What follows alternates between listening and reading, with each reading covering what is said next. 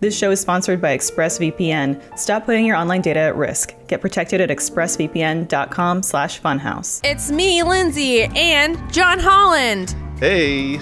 We're back because we know that y'all loved it so much last time that we were here doing woo-woo. Watch us, watch you. Is that still what it's called? I don't know. I feel like it is. I feel like it is. Okay, woo-woo. It's woo-woo. We got a bunch of comments and some art, I think. So I was just gonna read you some comments because we did a Fallout 76 video not that long ago. Might have been 2 months ago by now. This one's from Yura Exalga. Let's appreciate that they're talking about John Smith. John's father took his time and money to buy a deck of Pokemon cards so he could connect with his son and absolutely destroy him in the game. That sounds like what John would have been the spawn of, somebody like that, because I feel like that's something that John would do. That's a good father-son moment, destroying your kids. I believe Michael Jordan used to do that to his kids. He was like, I'm not going to ease off with them, even though I'm the greatest on the planet. If we're playing one-on-one, I'm going to absolutely destroy my kids. And I think there's valuable lessons, even at 30-something years old, for John to get completely destroyed by his father. I've never played Fallout 76. Is it any good? It's broken as shit, man. It's like, because the whole point of Fallout and like the thing that makes it so great is like the awesome campaign and the story, right? And all the little side characters that you got to meet and the VATs. And when Fallout 76 like very first came out, like none of that was in the game. There was no story. There was no like NPCs, I think. And there's no VATs. It's just like the shell of the game, and you can play with other people. When we've been playing it, there's a story. Somebody has to lead it. It's okay, but there's still no VATs. Did you ever play like the regular Fallout? I haven't played any of the Fallouts, although the game, it always looked interesting to me, but not enough for me to be like, I'm gonna buy it and go play it. But I saw the comments of like, man, this game is broken. It's broken as shit and blah, blah, blah. And I was like, oh, huh. That sounds like a very Funhaus game to play. Well, yeah, and that's why we played it. I spawned inside of something. I also spawned inside of something. Yeah. We're trapped. Why did you put us in this machine? You trapped us, John. Lindsay, don't fast travel to John. What? I'm looking at you. You're inside of a machine. Yeah. I see your gun sticking out. But in general, you should definitely play Fallout. I started with Fallout 3. It was right before Fallout 4 came out. So you should play it. It's really fun. Maybe wait until it goes on sale on Steam or something and pick it up, and then you can try it out, see if you like it. I'll put it in my Christmas cart. Oh, and apparently you're the only one without ADD. So I guess there was a lot going on in that gameplay, and you somehow managed to focus. Wait, what? Where did somebody say that? X die, kill, die, X. Thanks for being the only one without ADD, Lindsay. I remember that they were all doing something together at one point, and I was like off by myself, and I felt like, oh, I'm the one that not paying attention. Like I need to get there, but you know. We had a good time playing that game. And then Joshua Green says, real talk, James would be rich as fuck if he made an OnlyFans. I know a lot of people with OnlyFans. I know a lot of people on OnlyFans, and they don't do like lewd content, like nudes. They do, sorry, they don't do nudes. They just do like cute cosplay, like, it's me. Like if James was on OnlyFans and he wasn't doing nudes, what kind of content do you think James would put on his OnlyFans? Something related to wrestling. Probably a lot of like weightlifting, bodybuilding type stuff, exercises, and Benson. Yeah, people would pay a lot of money to see Benson. Oh my god, he would be rich as fuck if he made an You're right. Joshua Green, you're right. Well, here's the thing, Lindsay. What's stopping us from making a Benson OnlyFans from underneath him? Do you think he could sue us? Because otherwise I'm doing it.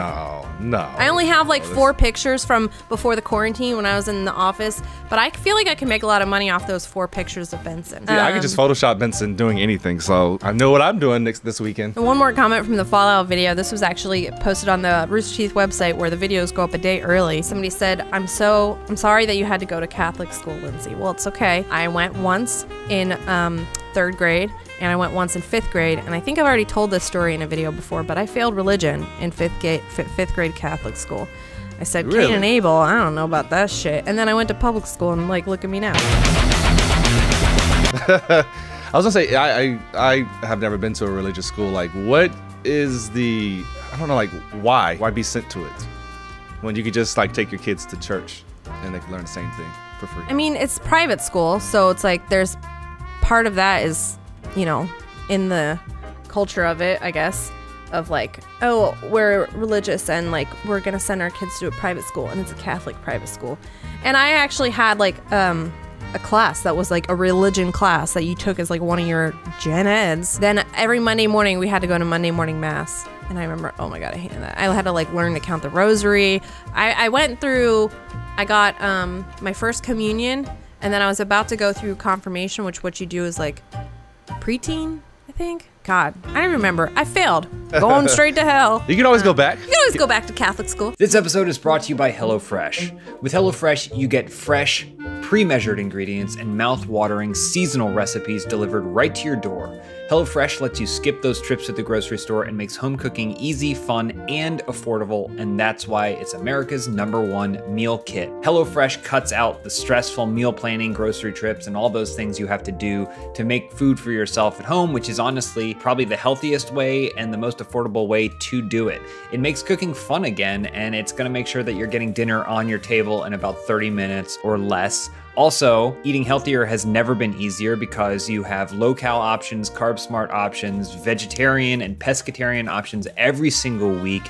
No matter what you choose, every single recipe is packed with fresh produce sourced directly from farmers. HelloFresh offers the flexibility you need with customizable orders every single week. You can easily change your delivery days or food preferences, skip a week whenever you need. It's designed to fit your lifestyle, no matter what that lifestyle is, no matter what kind of food you like.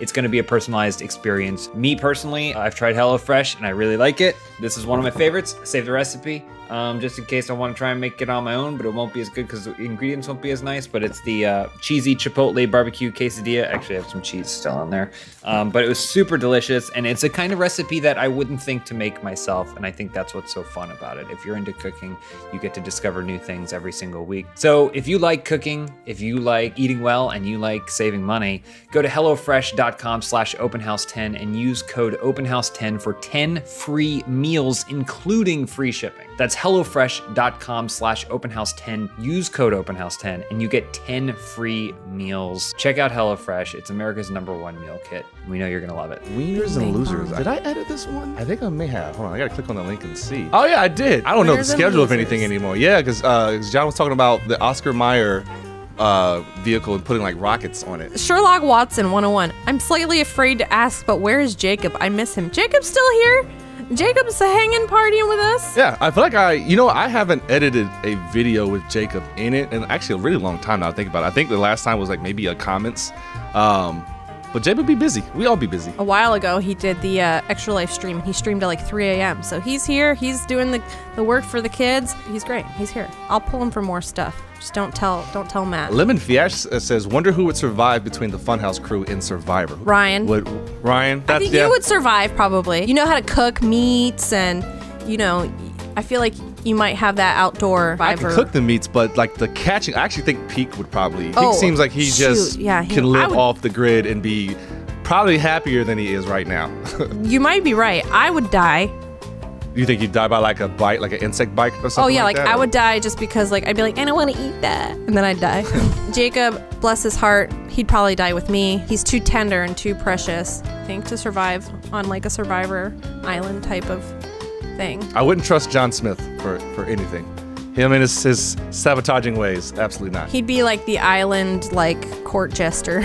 Let us know in the comments who you think would survive Funhaus Survivor. Here's some really cool fan art. I love this. I think I showed this on a stream once by Manny B. Arana. It's Elise as one of her characters from Arizona Circle. I didn't know she was such a good actress until I watched that series. Everybody did great on that. This one is, this is one of me. I've seen this one too on the Reddit. This is great. I'm so nice. Humbled. We were talking about this last time. Somebody thanks. This would be a good one to hang up behind you on the wall. This is from a really old picture from 2015. I think I had to do headshots for something. Oh, this is cool. Yeah, I actually didn't notice that.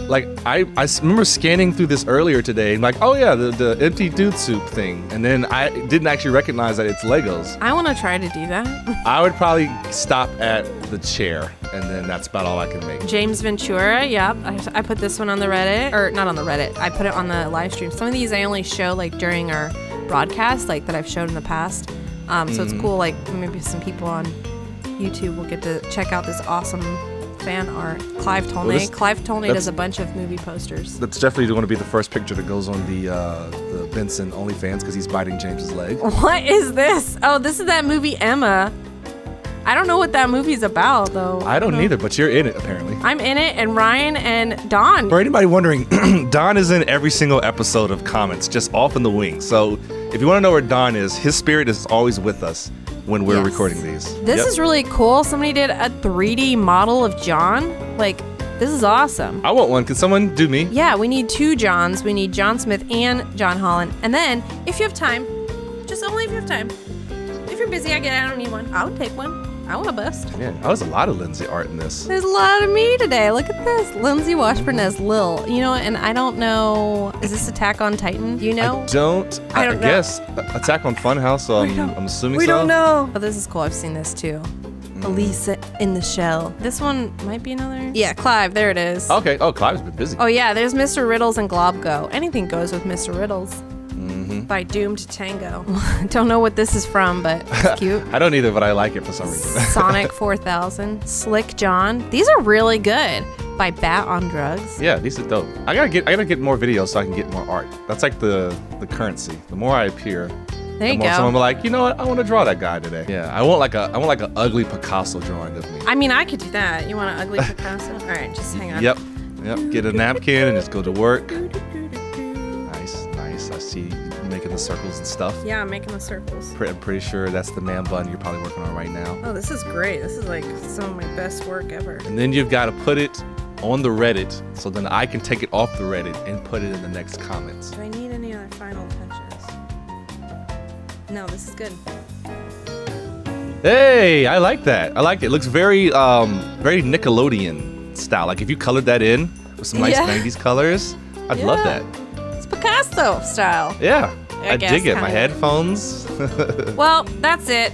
You know, leave us more comments. If you want us to do a live comment show where you can call like on Discord or something, that might be goofy. Or maybe we can make a fake phone number and I'll just pick up the phone and be like, hello! And then maybe you won't even get to leave a comment and I'll just berate you. You let us know when you leave comments. Ooh, us attacking the fans. Now that would be good. We can get all our frustrations and get super defensive. I love it.